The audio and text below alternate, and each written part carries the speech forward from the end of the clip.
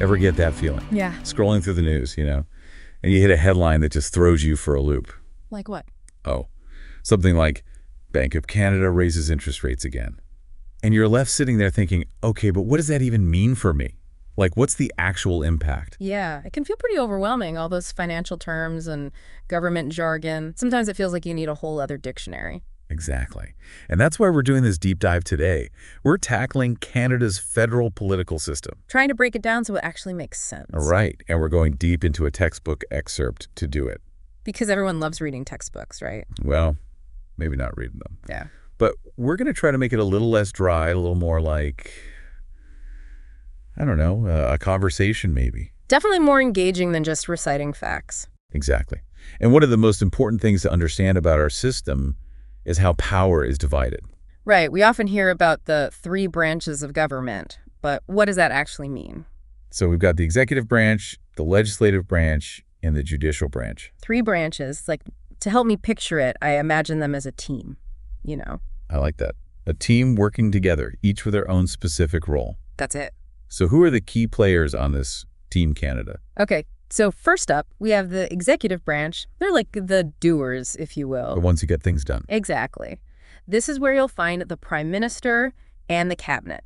They're responsible for putting laws into action, running the country on a day-to-day basis, making sure things actually happen. So they're the ones making the decisions that really impact our daily lives.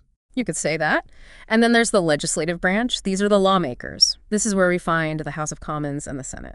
The ones who debate and create the laws. Exactly. They're the ones who grapple with the big issues, hash out the details, and ultimately, if everyone agrees, those ideas become laws. Right. Okay, so we've got the doers, the lawmakers. Who else is there? Ah, yes. Can't forget the 3rd member of our government team, the judicial branch.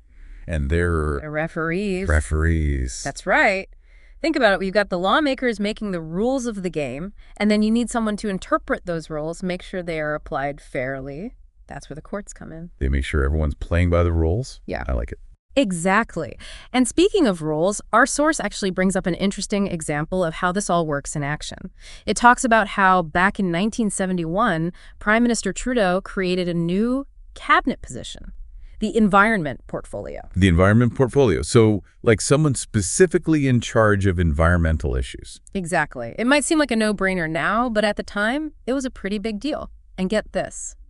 That decision back then has had a ripple effect all the way to today. Really? How so? Well, think about it. That decision to create that position ultimately led to the creation of policies and departments focused on environmental protection. Which is more important than ever. For sure. We're seeing the impact of that decision in things like carbon pricing and investments in renewable energy. It's like that one decision set a whole chain of events in motion. Exactly. And that's a perfect example of how the executive branch, those doers we were talking about, can have a lasting impact on the direction of the country. So we've got these branches of government all working together, but who are the people within those branches actually calling the shots?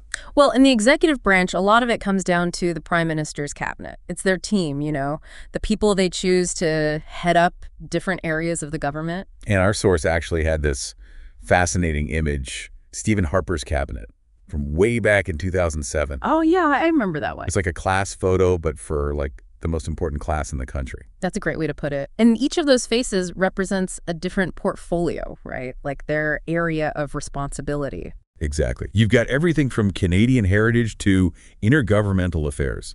Honestly, some of those titles are a mouthful. I'm not even sure I could tell you what some of them actually do. Well, Canadian heritage in 2007, for example, that minister would have been responsible for things like national parks, cultural institutions. Even the CBC fell under their umbrella. Wow, that's a pretty broad range of stuff. It is. And it's interesting to see how those portfolios change over time, too. Like new ones pop up depending on what's important to the government at the time. It's a reflection of their priorities. Okay, that makes sense. So it's not like the Prime Minister just throws darts at a board with random job titles on it when they're picking their cabinet, right? Mm-hmm. There's got to be some strategy involved. Oh, absolutely. It's a very calculated process. They consider experience, regional representation. You want to make sure voices from all across Canada are heard, right? And then, of course, there's political affiliation. because the prime minister needs a team that's on board with their vision for the country. Right. They've got to be able to work together, agree on the big picture, which is where political parties come in, right? Those different groups with their own sets of ideas about how the country should be run. Exactly. Think of political parties like, I don't know, different clubs at school. They have their own beliefs, their own goals, and they work together to try and make those goals a reality. Okay, I like that analogy. Yeah. So instead of campaigning for like longer recess or better cafeteria food, they're campaigning for changes in government policy. Exactly. And just like those clubs, political parties offer voters a choice. Do you agree with their vision? Do their priorities align with yours? It's all connected. Okay, that's actually a really interesting way to think about it. So let's say you were putting together your dream team, your ideal cabinet. What would be your top priorities? What issues would you tackle first? Oh, that's a tough one. But it's the kind of question we should all be asking ourselves. What matters most to us? Because at the end of the day, that's what this whole system is supposed to be about, right? Serving the people. It's easy to forget that last part sometimes, that it's about U.S. Right, like our individual voices actually matter. Exactly. But how much power do we really have? It's not like we can just stroll into Parliament and start making demands. Well, maybe not stroll in. But the book actually calls citizens the lifeblood of the system. Okay, I like that analogy, the lifeblood, huh? So how do we become more than just like a red blood cell floating around? How do we actually make a difference? It starts with the basics, right? Voting in elections. That's our chance to choose the people who we believe will best represent us. Right, making sure our voices are heard through our votes. Exactly. But it's more than just that one day at the ballot box. We can contact our MPs directly, share our concerns, our ideas. Be more proactive. For sure. And there are town halls, community meetings, even engaging in, respectful debate online. These are all ways we can participate, make our voices heard. So it's really about staying engaged, even after the election signs come down. Absolutely. And you know what else I thought was interesting? The book actually encourages us to imagine ourselves as the prime minister for a day. It's a thought experiment. If you had the power to tackle one issue, what would it be? How would you address it? Wow. That's a really interesting question. It really makes you think about what your top priorities would be, what changes you'd want to see. Right. It kind of puts things into perspective. And speaking of perspective, the source also included these incredible photos of past Canadian prime ministers going all the way back to, like, the late 1800s. Oh, yeah. All those serious faces in those old-timey suits. It's a good reminder that our system has been evolving for over 150 years, and it's still changing, Constantly adapting. It makes you wonder what a photo of Canada's leaders 50 years from now will look like. What changes will they be grappling with? Now, that's a question I don't think any of us can answer. But it's definitely something to think about. For sure.